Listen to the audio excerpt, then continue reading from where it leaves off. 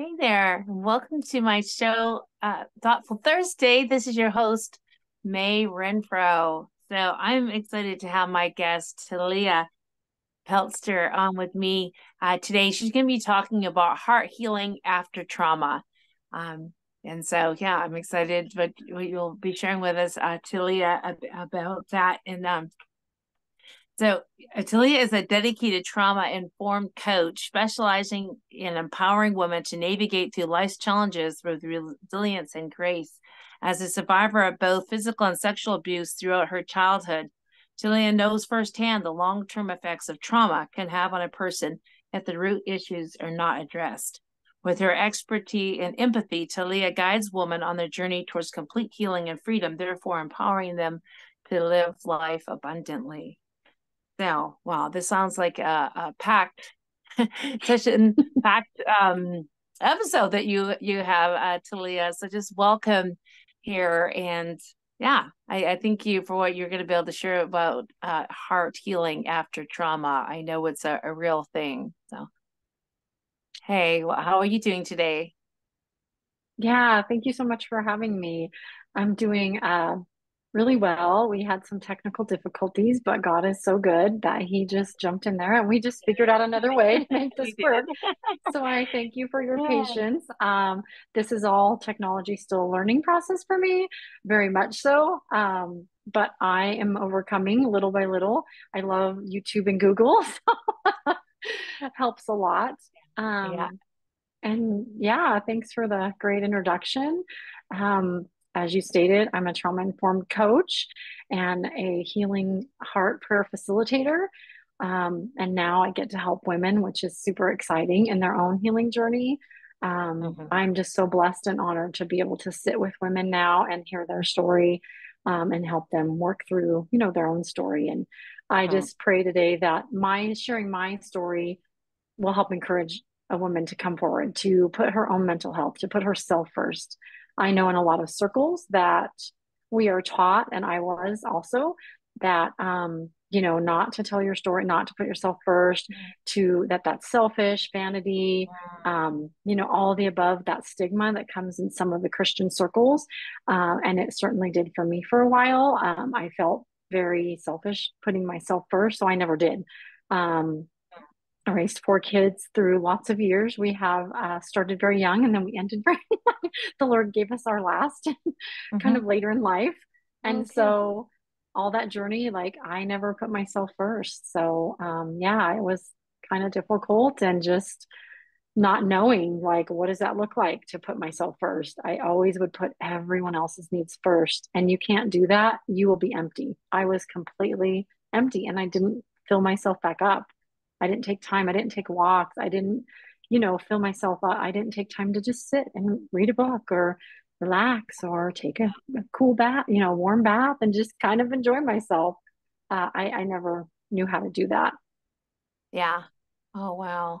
So now it's amazing that you have this opportunity to be able to help other women to walk through this, to navigate. Yeah. Hmm. Wow. So Yeah. would you like to kind of take his me back in your story a bit and how this all come about and how you have a heart for this? Yeah, sure. Thank you. So, I grew up in a really pretty dysfunctional home life, filled with drugs, alcohol, fighting, um, not to mention the sexual, physical, mental abuse.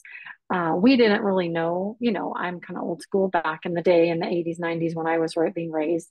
That really wasn't a thing. They didn't talk about this stuff. We never knew like, oh, this isn't really healthy. Like this is dysfunctional. Mm, Nobody ever really told us that. And so, and I want to mention before I start more, if this story triggers any of my listeners, please don't feel like you have to stay. Pause the podcast, come back when you feel ready. I mhm, really do not want my story to injure anyone else further or anything. So please feel mhm, free to just push pause or not listen to the rest of this. It could be triggering for some people. Um, and so, with that being said, I had a stepmom that I was raised with. My biological mom abandoned me when I was almost a year old. My dad was in the military in Okinawa, Japan. And due to her own circumstances, she just could not be a mom. So she left and she left me in my crib for hours and hours, apparently. My Mhm. mom, my aunt and uncle had planned to come up there and visit, I guess, from what I was told. And they found me. And as you can imagine, I had been there for hours now and it was not a good scene. Yeah. And so I had a lot of rejection issues, a lot of abandonment issues. I would cling to different people. I had attachment issues, which I'll get into that a little bit later. Um, Mhm. and so I was raised with my dad. And then, the sexual abuse started. It didn't get really super bad until I was, of course, older in years, but there was always, the touches and the back rubbing on my back strange and, patting my butt when nobody was looking and all these Mhm. things. Well, growing up, I just thought that was normal. I had no idea. Like this was a normal life for us. Mhm. This was how, and I would ask my dad when I got older, well, is this, I feel like we really shouldn't be doing this. Like, you're married, like, I don't know. And I would just be curious and ask him, and he would say, oh, yeah, this is just how we love each other. And I would kind of go, oh, okay. I was so Mhm. sheltered and so naive at that time. I didn't know what I didn't know. Mhm. And so he, continued, the abuse continued, especially when like one wife would leave him. He was not a man that could be alone. He just needed a relationship. So in the meantime, I would jump into the wife role because I thought, oh, this is how I love my dad. Oh, it's my turn. Mhm. I would cook, I would clean, I would, cuddle with him. I would like check in on him and make sure he was okay. And I would do Mhm. those wifely things, and the abuse would happen as well. And I just, again, I thought, oh, okay, this is just what we do. Like, that's kind of what he told me. Mhm. Then when I started being super, convicted about it and felt, the shame and the guilt, I would, talk to him again. And then it got angry. Then he was like, well, if you tell anybody our secret, like it wasn't his secret, it was our secret. He put that Mhm. on me. Mhm. If you tell anybody this, you're going to jail. And I was like, at 16, 17, I was like, oh my gosh, I don't want to go to jail. Like, what? Mhm. And when that didn't work, he's like, well, if you tell anybody, you're getting taken away. You're going to go to a horrible foster home. You will be separated from your family, all of us. I'm going to go to jail. Then, you'll probably go too. And then when that didn't work, later on, it went to, well, I'll kill you. Mhm. I'll kill you and then I'll kill myself. And for years, like I didn't come out with his secret, um, until I was almost 24, 25. Mhm. And because I was scared to death, I thought, oh, there's Mhm. no way I can do this. And so it was the Lord brought me this beautiful, wonderful lady in our church. She was talking in our after worship service. We did practice for worship, and she was just talking to me and a group of us. And suddenly she mentioned her dad had done that to her. My mouth Mhm. about dropped. I was like, oh, what? Because when you're going through this, you think any abusive situation, you think Yeah. I'm the only one, Yeah. and the enemy Yeah. wants to do that. So Yeah. that's kind of what I went through. It was pretty like intense and interesting, but God started talking to me, his spirit in my heart, like in the shower, you're going to go to so and so, and you're going to go to Miss Joy, and you're going to tell her your story. And I was like, oh, no, I'm not. I can't. I'm not allowed. No, this secret Mhm. has to go to the grave with me, or I'm going to Mhm. literally die. Like, don't you know? I was Mhm. talking to God like this. Don't you know what my dad said? Like, I'm going to die. He's going to kill me. And God was just like, no, no, he won't. I've got you. And I was only, rededicated my life about 3 years at that point. So I was really like, oh, I don't know. And God prepared her too, because she saw the reaction on my Mhm. face. And I quickly, when she mentioned her dad had sexually abused her, my mouth dropped. And I Mhm. quickly was like, oh, I gotta do this. Ooh. So I Mhm. performed and went, no. Mhm. So nobody would know that I reacted Yeah. that way. Like I quickly Mhm. recovered. She knew, she totally knew. God totally prepared her Yeah. to, Yeah. you know, meet with me. So it took about a month or so for me to get Yeah. the goal to go, okay, I'm going to do this. I went to her, I called her on the phone. I said, hey, can we meet like without our kid? Can your kids watch my daughter? And, can we just go outside? And there's something I really need to talk with you about. Yeah. And she said, oh yeah, absolutely. Um, and so I went to her house and sat outside on this bench. And she was like, you can tell me whatever you need to tell me. You're safe. And I was like, I'm safe. I've never felt safe. And so that Yeah. was pretty new for me. And she just said, um, God's prepared me. I know what you're going to tell me, and it's okay. You're safe to tell me. I know what basically like I'm here for you. And Hmm. it Oh, was the wow. first time I said it out loud, Oh, and I couldn't believe I said it. It was like, wait, did I just say that? So I did. I told her, hey, my dad has been having sex with me, abusing me for eons, like years and years now. And she was like, she wasn't surprised. She didn't go, oh my gosh, what? She was mm, very gentle, very loving. She was like, she just hugged me and I just started bawling because like I said, it's the first time like the yeah. story came out. My secret was like out there now. And so I was like, Yeah. oh gosh, what's going to happen now? Yeah. Wow. Yeah, and she helped me get my first group counseling. She Yeah. walked with me. She called for me to this hospital. These people led a group at the hospital for people like me, Yeah. and she walked alongside me. She loved me, um, and so now I want to do that for other women. I don't want them to feel alone and stuck. Yeah. I Yeah. want them to know that you are not alone. So, anybody listening, if you've gone through anything similar, you're not alone. Like, you are not alone. You've been lied to. It's not your fault. Yeah. You didn't do this to yourself. Take that shame off of yourself because this, I'm going to get a little emotional now. It's not you. It's not your Hmm. fault. Don't carry that shame. Don't let Hmm. the enemy shame you. Don't let him steal from you. What was done to you was done to you by an adult that made a decision. I don't care how old you are.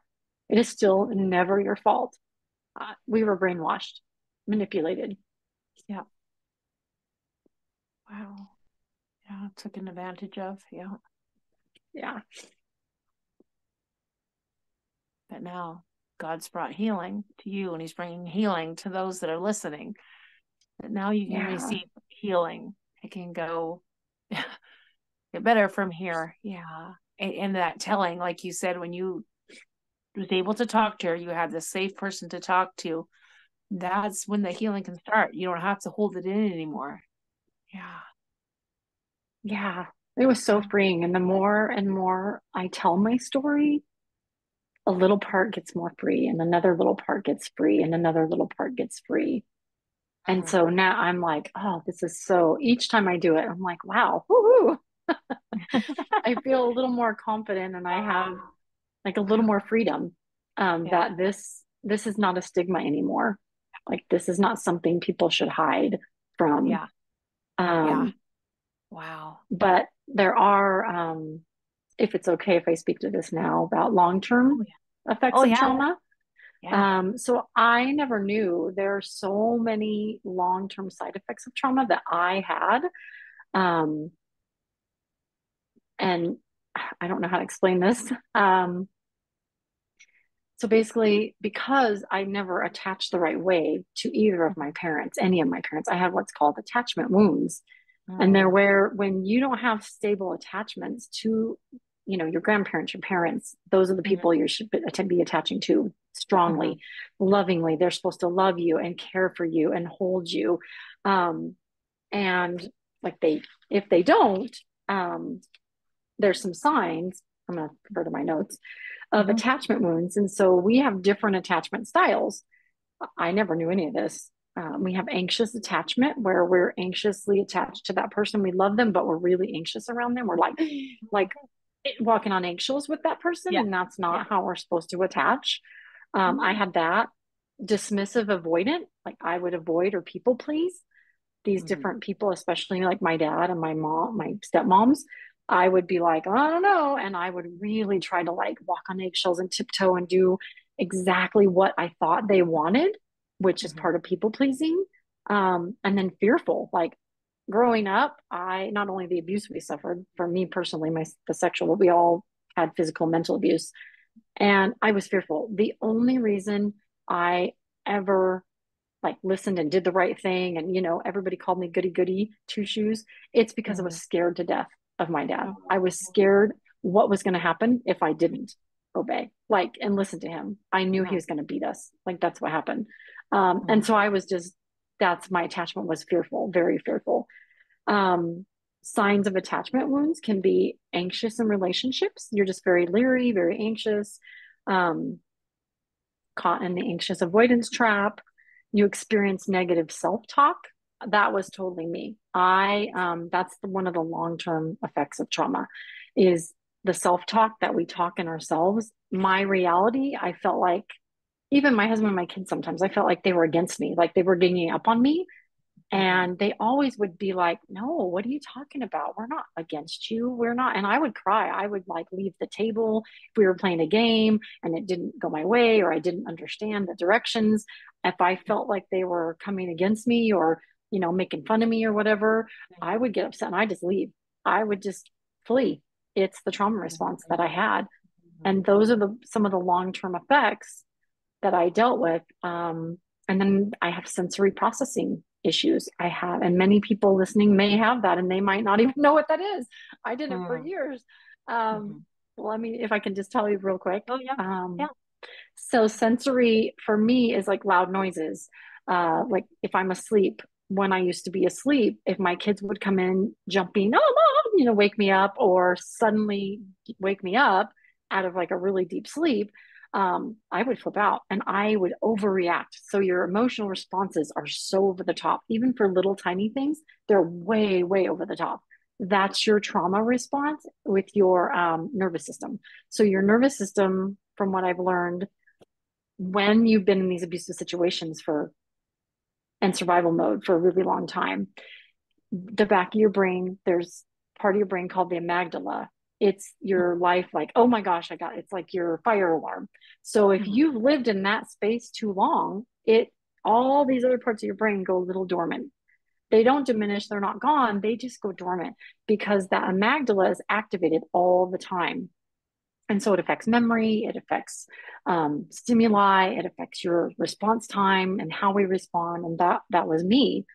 I would respond over the top. And so I'd wake up if the dogs were barking and I would just yell. I'd wake up, start yelling at my poor Mhm. kids. I feel so bad now.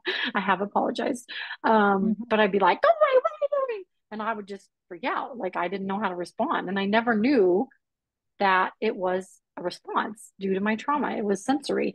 And I also have trouble with and I've had this for years and I just never put it together. And I'm so glad I know now. Now I can respond differently. And this is where I come in and help other women with their Mhm. responses, with their reality, because it is real. I want you to know those responses, they're real. You Mhm. feel them deeply. They are a part of you. And if you don't know what you don't know, then you can't change anything. And so for me, my kids would point at mom, like you're responding this way or that way. And when they're young, I grew up in the old generation where you were, I kind of wanted my kids to be seen, also, but I also very much was pretty legalistically grown up in even when I became Christian, I went to legalism a lot and like rules. I was a very black and white person. And so I went followed the rules. So if I felt in my mind that they were being disrespectful, I kind of was like, well, now I'm the adult. Like you will listen to me. And that did not go well. Like that didn't Mhm. work. Yeah. Yeah. So we can have sensory issues with like chewing, loud noises. Somebody chewing gum right here, I still have to be like, I can't do this. And I now I know this is a me issue. I have to walk away. Yeah. Or all my grandkids are here and they're running around and playing. I can do that for a little bit. But if they're playing, the TV's on, the radio's on, there's a bunch of people talking, it overwhelms my nervous system. And Yeah. so I used to respond like, stop it, knock it off. And I'd get all upset. And they were just being kids. I didn't know. I never got to be a kid. And maybe someone listening never got to be a kid either. Yeah. So maybe they're like, wow, I hope they're resonating with this. And I just want them to know that God is right there. He will help you through this. He Mhm. never leaves you nor forsakes you, like it says in his word. He talks to us, he loves you. Um, Mhm. and I know, like, I knew it in my head, but I never could relate head to heart. I never could really sense him. I felt like all these other people sensed Mhm. God and had God and heard from him. And I was like, what am I doing wrong? Because I just seemed cut off because of all the trauma issues. And Yeah. we have what's called trauma responses too. It's how we respond to trauma. Our bodies Yeah. respond to trauma. Yeah. Oh, wow. Yeah.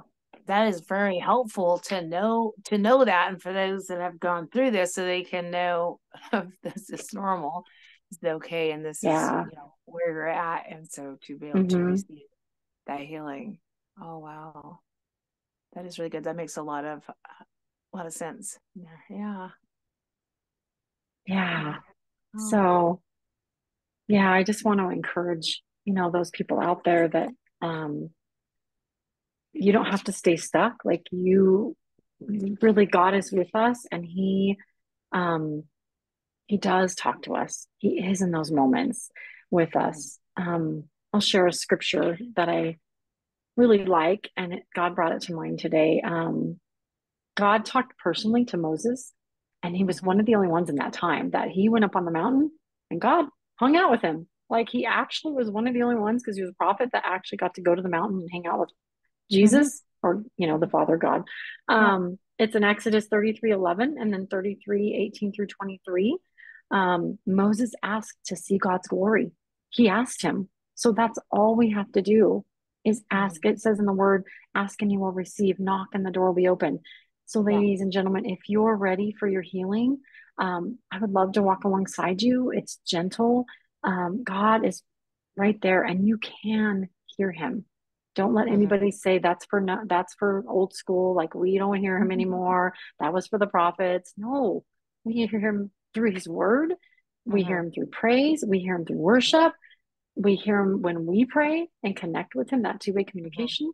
Um, and we also hear him just like in our hearts every day. We can hear him different kinds of ways. Everybody's created differently and everybody hears him differently. And then also in the New Testament, to give that example, is when Jesus said there was another coming who I have to leave, basically. I'm Mhm. paraphrasing. I have Yeah. to leave. There's another coming. And they were like, Yeah. they couldn't understand. The disciples were Yeah. like, what? Wait a minute. You're leaving? Like, it's like, yeah, I Yeah. have to leave or the other one will not come. He was talking Yeah. about the Holy Spirit. I love that. Now we have the Holy Spirit. Yeah. He's right there for us. He guides us. He leads us and he wants you to heal. God wants us whole. I never knew just how broken and for how long I would walk through putting a band-aid on it and being like, oh, I'm okay. I would go to this counselor. I was so desperate to be normal because I really felt like I wasn't and I was broken and Mhm. I something was wrong with me that, I would hear these voices like I'm stupid, I don't Mhm. matter, like, oh, I can't do, like if all y'all knew me years ago, you'd be amazed at how far I've come. Friends of mine have been like, you're on podcast now? Like, what? I never thought you would do that because that's God. That's his healing Because of God. power.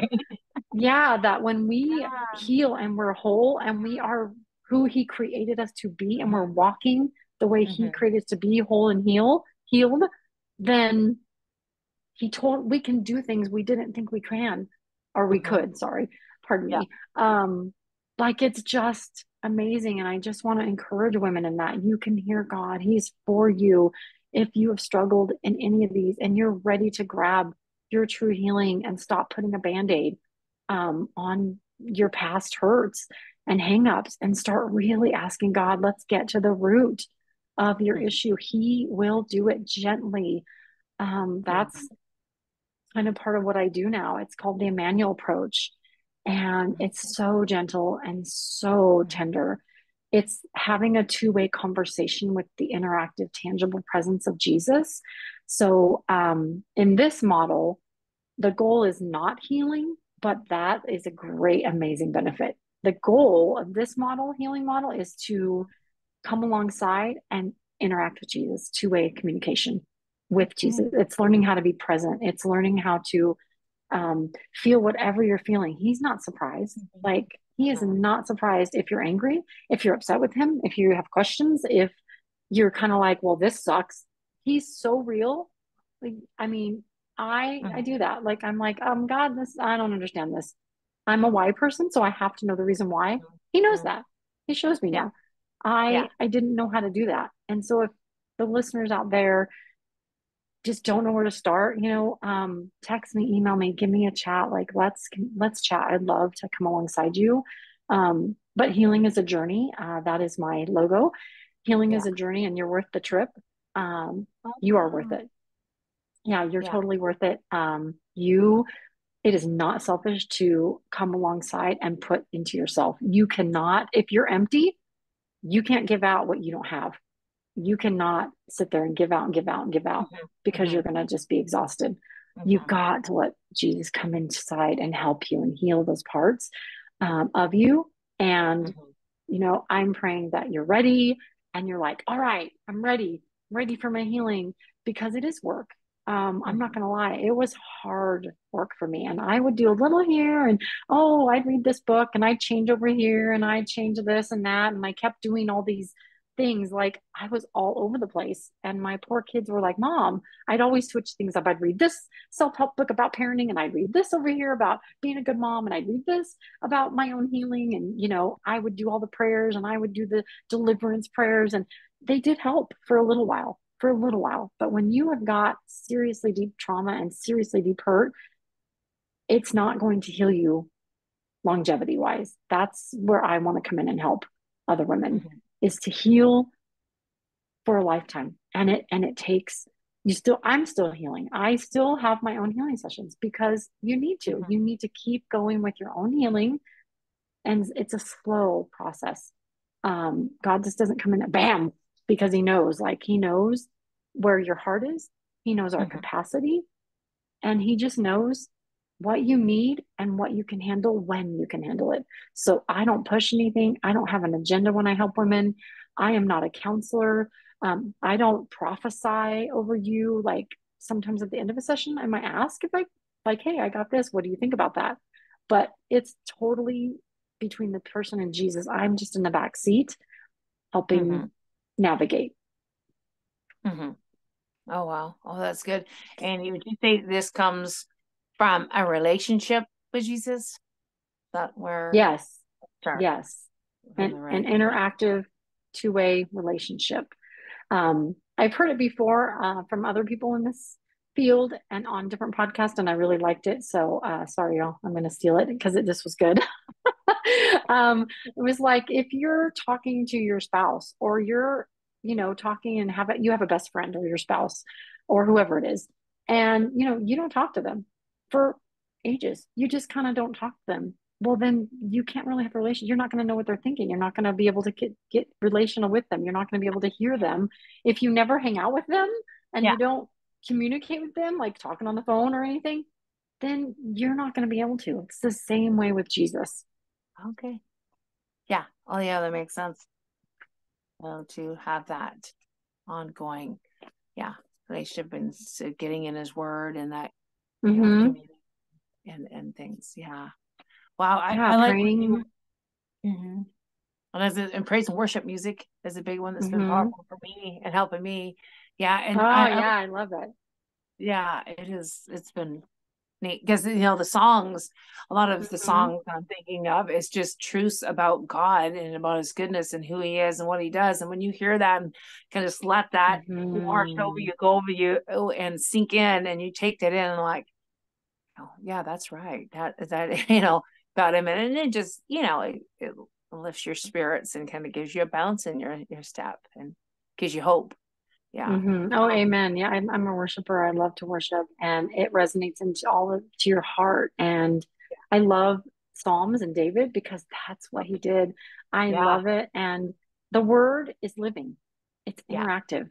So Yeah. each time we read the word, we might get something different out of it that time. And Yeah. knowing the context of what was going on, what was he talking about, who, what was going on, what was the atmosphere, all that's super important. And just Hmm. to know the truth about God's heart and his character is so vital. Hmm. Yeah. Yeah, the more we get to understand and to know God, and we know where His heart is and kind of what He's about, because otherwise we come to feel, well, if He's good, why does this happen? But for one thing, He said that Mm-hmm. we would have trouble in this world. and like John 16:33 says that, in me you will have peace, in this world you have tribulation, be of good cheer, I've overcome the world. So he's really letting us know that, yeah, there is Mm-hmm. trouble in this world, but so when things happen, it's not that he isn't good. He's still good, but this is part of the world. He has told us this is part of the world, but then we can still have peace right in the middle of it as well. Yeah. Mm-hmm. Yeah, Uh, he told me, because I went through some things with God. I was pretty upset about, well, when I learned God is everywhere, omnipresent, omniscient, He's in all circumstances. I was really angry. I was like, wait a minute, whoa, whoa, whoa. You were with me, like you saw what my dad was doing. Like, why didn't you intervene? And he just mhm, told me right then, I did not intervene because I will not intervene with free will. That's part of free will. But he showed me and went back, like I'm showing mhm, other women now. I used to rock against walls. Like I love to rock. I would pick a wall when I was growing up, and I love rocking still and rocking chairs, but I would rock like this. I mean, for hours and hours. My stepmom used to have to take me off the wall because I'd have my head would be bleeding, is how often I would do it. And it was a coping mechanism and it was a comfort. yeah, The yeah, Lord showed me when I was asking him those questions, he mhm, showed me that was me rocking you. That was me hugging you. That was me holding you. And I was like, oh my gosh. And that's how I got through it. oh, And my heart, he said he wow, helped my heart. He protected me so that even though all this bad stuff happened to me, that I was not connected to that. He helped my heart so much. I was still pretty innocent. I didn't go to drugs or alcohol or have any of those addictive issues, which I'm so thankful for. Um, wow, and it was him. So I love what you said there. yeah, wow. And so you could see that he was evident in your life all through, even Hmm. before maybe you really knew him in that way, that he was already with you. Yeah, I talked to another guest a while back that really went through a lot of trauma too, and she said when she really came to the Lord, she said though she realized there really wasn't a before Christ and an after Christ. There really was. She did see him all through her story, Hmm. even though she didn't know. Then she's seen, and realized that he was there and was helping and protecting her from a lot of things, even though she went, just like you, Hmm. the thing still happened, but she was being protected, and he's seen it, and he was with her. Yeah. Yeah. Yeah, exactly. There's another time where, if I have a quick moment. Okay. Sorry. Um, so while some of the um, sexual abuse was going on, I was trying to find the right word. Um, Mhm. I would come out of my body. It's called disassociation. So I would come up and out. I would see myself, on the bed with my dad doing whatever he was doing to me. And all of a sudden I'd be like, wow, huh. And it was interesting because I'd be like, oh, I'm down here. Like, this is weird. And I saw this man, going to what you said, I saw this man and and usually like men scared me. I did not like men because all the men were supposed to take care of me and Mhm. love me the right way. Did not. They hurt me. All kinds of men in my life. So this man was different though. He was white and he was like, would come and he would take me up to this place and it was beautiful. It had grass and flowers and mountains and like an oak tree, and it was just the most beautiful, calm place. But I never knew who it was. Like I had no idea who it was. I Mhm. just knew, oh, this man felt safe. I didn't feel afraid of him, Mhm. and he would just take me on these adventures. We'd laugh, we'd sing, we'd hold hands. He would jump up with me and play and run while this bad stuff was going on down on earth. He would take Mhm. me up and away from it so that my heart and body, I guess I'll say, in spirit, were whole. And he protected me. So when you said, he's with you even when you don't know it, yeah, that's what he's shown me through my Mhm. asking when I didn't think, like you said, that he Mhm. was near and I would ask him. That's part of also the Emmanuel approach, is inviting Jesus in with you into a positive Mhm. memory, great, awesome memory. And then we ask him, hey, what do you want to show us? We invite you into, and where do you want to go? And once Mhm. we establish a good, it's called a safety net with Mhm. him and with me, him, and the person, then we can go on adventures and just ask him and get curious. Like, hey, what do you want me to know about that? So as I started doing that more and more, as my capacity grew and my learning and growing, I was like, oh, I really want to know this. And he would show me these really bad, horrible situations. He'd show me where he was in it, in the midst of that. Even when I, back then, I thought I was alone, and he would show me, no, I was right there. And it brings healing to those parts of Mhm. us that are Mhm. broken and feel, feel Mhm. broken. Yeah, for sure. Because then when you're wondering where were you at that time, then you can see, yeah, he was there. Hmm. And like how you explained the Yeah. out of body experience. I've definitely had others mention that to me, and another certain lady that just said that really traumatic time and things that was happening to her and being done to her, and she'd have that like the experience that you mentioned, almost word for Hmm. word, like Oh, that. wow. Yeah, yeah, exactly. Like in the Wow. flowers, you said Wow. fields with flowers and stuff, and all. Yeah, Hmm. yeah, definitely. She'd explained all that. Yeah. So isn't that Yeah, I neat love that. how Wow. God does that? Hmm. Well, we serve an amazing God. There's no doubt, no question about that. Um, and, Yeah, and that's amen. gonna, We do. yeah, and that verse that well, you didn't really just say it was a verse, but like, well, yeah, where you were mentioning about where Jesus said that I must leave so that the Holy Spirit can come, and he called Hmm. the Holy Spirit Comforter. He said when the Comforter comes, and that is really neat. Hmm. That is exactly what he is, the comforter. And I think in that out of body experience you mentioned, it sound like that was like a comforter to you. You was having, so that you weren't really Hmm. there in the moment while that was being done to you. Kind of, I don't know if that's a right way to say it, but Yeah. Yeah, yeah, exactly. yeah. Hmm. Totally. Yeah. He was comforter, and he just basically, how I see it, is like took me out of this bad experience, took me Mm-hmm. away from it, Mm-hmm. so that my heart and spirit would not be damaged. Mm-hmm. Um, Wow. Even though there's still effects of it, Yeah. he showed Yeah. me that he was right there protecting me. He didn't stop it because of my father's free will and other men's free will. Um, he won't interfere with that, but he was with me and he took me away. And Mm-hmm. then the rocking was a Mm-hmm. comforter, Mm-hmm. and then him showing me, you're exactly right. He was like, I saw him like holding me. I was in his lap and he was rocking me and like, Mm-hmm. it's okay. You're safe. He made Mm-hmm. me feel safe when in reality, I did not feel safe Yeah. many Yeah. times. So Yeah. we had some good times. Of course, growing up, I don't want to seem like we had all bad times, but Yeah. um, Yeah.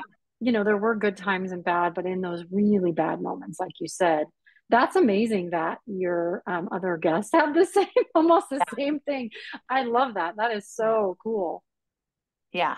Yeah. Well, this someone that told me that it was another, lady that I've talked to before that I wasn't on a, episode with me, but that she explains exact what the flowers in the field. But yeah, that Oh, other guests have said though. But I have also had just other guests just saying that you kind of had an out of body experience. Maybe it wasn't exactly like this, but yeah, yeah. Isn't that amazing how God works that way?